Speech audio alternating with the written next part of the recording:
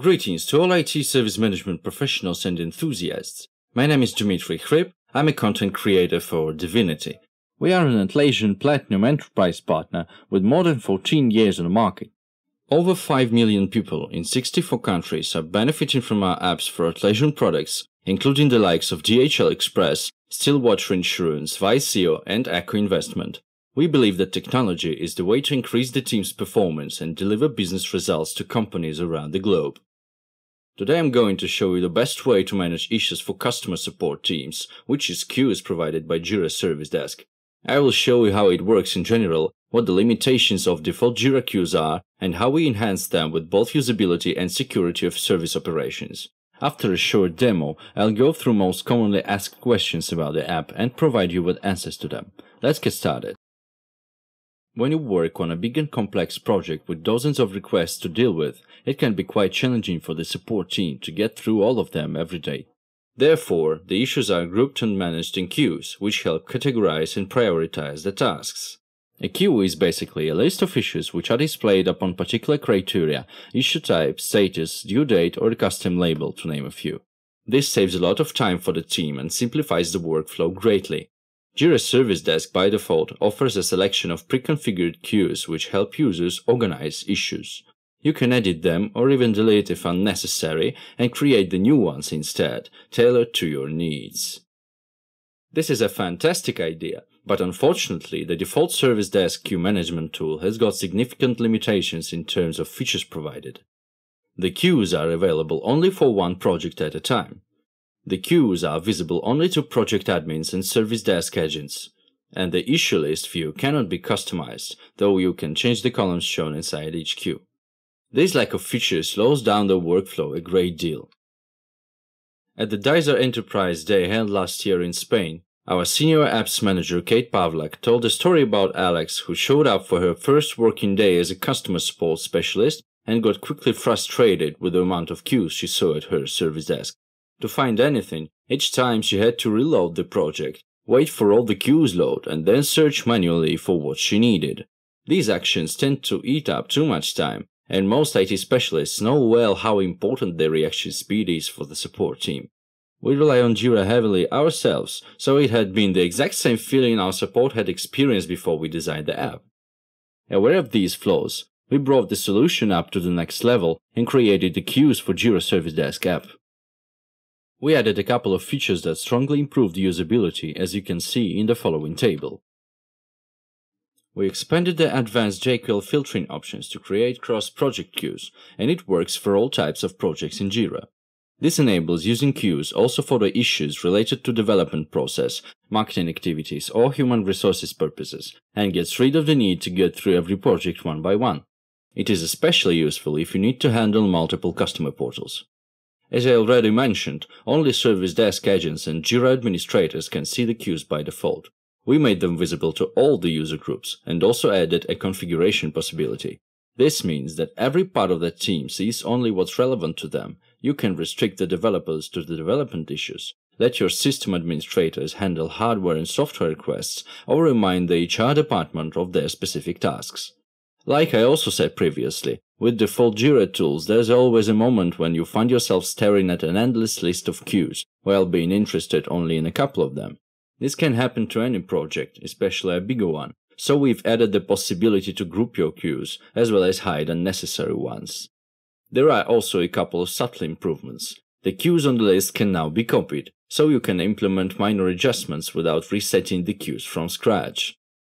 You can also import queues from other projects created for the default Jira Service Desk and edit them locally without affecting the root ones. To clean up the list quickly, you can delete the queues in bulk. Don't forget about queue list reordering. Generally, Jira administrators can set up the list view to make it more ergonomic, but what we added to that is the ability to sort the queue list for every user by any column displayed, like SLA or priority. This improvement allows to find the needed issues much faster, which is very handy in case of having a large service desk project. Now, as we went through the differences briefly, I'll show you how it all looks like in Jira. So here we are with our service desk project opened, and we see the issue list. I am logged in as a project administrator, so I can see the default service desk queues, as well as manage them. Let's dig into that a little bit. If I hit the Queues button on the project side panel, the whole menu will appear. From here, I can switch the default queues to display, like all open, unassigned issues, incidents, and more. By hitting the New Queue button at the bottom of the list, I can create a new queue, configuring the issue filter and the relevant columns to display. Let's say I'm a sysadmin, and I'd like to see only unresolved hardware and software issues in my custom queue. To do this, I choose Purchase and IT Help issue types with unresolved status. If I hit the Advanced button next to the issue filter, I'll see it as a jQuery query which I can modify further. There are some irrelevant issues on my queue right now which were created for testing purposes, so I can add another condition which will exclude every issue that contains the word test in its summary. Then Jira will check my spelling, and if it's correct, it will update the issue list to show the query result. I don't need to know when the issue was created, nor when it was updated, but I'm interested in who needs my help and what kind of help it should be. So I delete created and updated columns and add reporter and issue type instead. I want the issue type to be on the left next to the issue key, so I simply drag and drop the issue type column to where I want it to be. When I'm satisfied with the result, I press create, and I'm done. That's basically all I can do by default in my service desk. Let's take a look at the Queues app and see the difference. To start using the app, simply download it from the Atlassian Marketplace and install it according to the instructions at the Installation tab. After the installation, you'll see another Queues button, this time at the main Jira side panel. Hit this and you'll get straight into the app window. Now let's try to create a queue for the same purpose as previously. When I hit the plus icon, which stands for creating a new queue, I see the new Visible to Groups field, and I'd like to restrict my queue only to the Jira Administrators group. The Issues to Show field is already presented as a jQuery query, so I can type the filters in there. But I don't want to duplicate manually a queue that already exists inside the project. So I cancel this, hit the three-dot icon and choose Import Queues. In the appearing window, I choose my Service Desk project, select my new hardware software queue and press Import. Voila! I've got an independent copy of that queue in the app. Then I press the three dots again to choose Enable Reorder and drop it wherever I need. And what if I want my queue to display issues from more than one project in Jira? No problem, I can do it by adding project inline into the query, which doesn't work in default Jira Service Desk, and then specify the projects I'd like to see the issues from. I can either type in the brackets and select the projects from the drop-down menu, or type in the project key. But that's not enough for me. I want another copy of this queue, which will be displayed to every Service Desk user, to help them see the info that's relevant to them. So I click Copy, and another queue with the same name appears on the list. I'll rename the original one to New Hardware Software Admin for the sake of clarity, and then edit the copy to be available to the Jira Service Desk users group and contain a slightly different set of columns.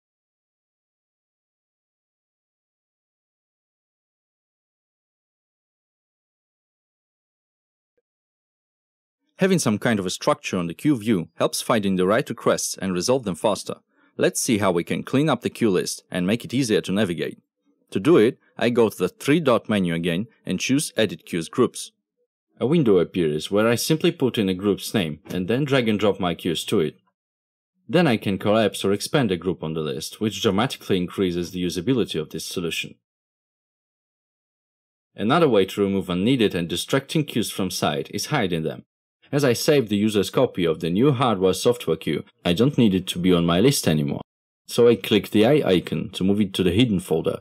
An additional benefit from hiding queues is that the hidden ones are not refreshed, so there's less risk that Jira will crash or slow down due to data overflow. However, if a good chunk of your queues is outdated, you can simply delete them all at once. On the three-dot menu, choose Delete Queues, check the ones you don't need at all on the following screen and confirm the action. Another cool thing that this app does is enabling me to sort issues inside the queue by any column there is, simply by clicking on it. With this, I can group issues by key, summary, or for instance SLA. It becomes especially useful when there are hundreds of issues on a single queue and you need to find something really quickly. We've got this app developed for both server and cloud versions of Jira. They are practically the same in use, the only difference between them is licensing process. For cloud, it is as simple as a single click on the Add button. For the server instances, you have to add or attach your licenses manually. The process is well guided by the software though, so I assume you won't have problems with it. To sum it up quickly, with our dedicated Queues app, your Jira Service Desk becomes more flexible and easy to use than it has ever been. Creating custom queues for managing issues, you can be sure that your team is working on the right requests at the right time, and with configuring the queue's visibility, you can increase both the information flow and the project security level. And what's important, the app is plug and play. You install it and are instantly ready to go with creating queues. I bet that your support team will spend most of their time working out of the queues you set up for them. That's why it is key that you find smart ways to manage your queues with their performance in mind. Our app provides a simple way to extend the functionality of Jira Service Desk and thus to help boost your team's output. They may receive even thousands of inquiries daily, but when they're all neatly structured and easily searchable without hours of needless scrolling, our Queues app actually makes a great part of the work done for them. Believe us, they will surely be grateful for such relief. One of the most common questions about queues for Jira Service Desk is how to copy multiple queues from other projects quickly. You can do it within the import window, choosing the Select All option or checkboxing just the ones you need. People are also concerned if the hidden queues remain hidden for other users as well. The answer is no. Moving a queue into the hidden folder doesn't have any impact on its visibility to other users, even if it's done by a Jira administrator, unlike restricting the visibility of a queue to a certain group, which only administrators can do. Another issue that our app's users report is that the SLAs are not visible to the users group, even if included into the queue. Unfortunately, this is restricted by Jira itself. SLA metrics are visible only for users with a Jira Service Desk Agent global permission. If you consider enhancing your Service Desk performance even more, check out other apps by Divinity at the Atlassian marketplace. With Translation 2, you can boast fully multilingual customer portals. This one features translating every custom field in your project and translate common text just once for multiple projects. The Actions app enables to automate frequent workflow actions on transitions as post functions. And our extension for Jira Service Desk is a feature bundle for advanced security management, dynamic forms and multi-level structures creation, as well as metrics display management within the customer portal. Want to know more? We are blogging about what we do at divinity.com. The user docs, information about the events we take part in, and the webinars we host are available at the support webpage. You can also find us on Twitter, Facebook and Instagram. Follow Divinity apps by the links you see on the screen to track the latest news from our company and the Atlassian ecosystem. In case of inquiries regarding our products, please get in touch with the Divinity support team by emailing at support@divinity.com. Goodbye and have a nice day.